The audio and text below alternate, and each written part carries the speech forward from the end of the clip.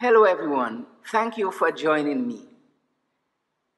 I am continuing my series in Growing with the Lord. And today I will present to you one significant point that we need for growing in the Lord. I am Father Vibert Stevens, and I am from the Roman Catholic Diocese of Bridgetown here in Barbados. What does it mean for us to grow in the Lord? I read to you from part of Scripture. I'm taken from Psalms 119, and I read to you from verse 164. And you can read the whole chapter, which is 176 verses. But this is what it says. David is speaking, and he said, 7 times a day I praise you for your upright judgment. David takes time to praise the Lord. Do you know that your priests pray for you and for the world these amount of times during the day? The church asks us to pray these times for the world and for the church. So in the morning early, the priest does the office of reading, which consists of readings of the Father and readings for Scripture. Then we have morning prayer. Then we have prayer during the day, and then we have midday prayer, a prayer before lunch. And then we have prayer after lunch, we have evening prayer, and then we have night prayer. All these prayers are moments in time when everything ceases to pray.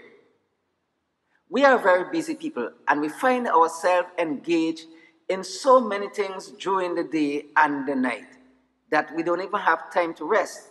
It says that God created the world in 6 days. 6 days, and after 6 days, he rested on the 7th. Now, 6 days say that things are not really where it should be. So, for instance, in the book of in the book of Revelation, we speak of 666 as a sign of the beast. Now, saying that means that things are not fully what it is. So, Satan and evil cannot be complete. We could find ourselves walking, and forget God. That is what 666 is, you know. It is us forgetting that God toiled and that God wants us to pull aside from our toiling one moment to be with him. It is not the amount of time that David prayed. It is not the times that he lifted up his hands. But it is time that we put our concerns of the world aside and be in the presence of God and lift ourselves up. This is a wonderful thing to do. We cannot grow spiritually unless we intentionally break from our duties, whether it's during the week or the 7th day or the first day of the week. We must take a break from our duties and recognize God's presence in our lives and thank him for the strength he gave us to labor. We cannot forget God in our walking. We cannot set God aside. My dear friends, it's time for us to shake ourselves up. Go to the Scripture and spend time with God. Spend time with him and bring him into your life and into the world. For this will change you drastically, and you will find yourself closer and closer to God. More you do it, is the closer God grows near to you and you to him. Take time and rest in the Lord. Let us pray.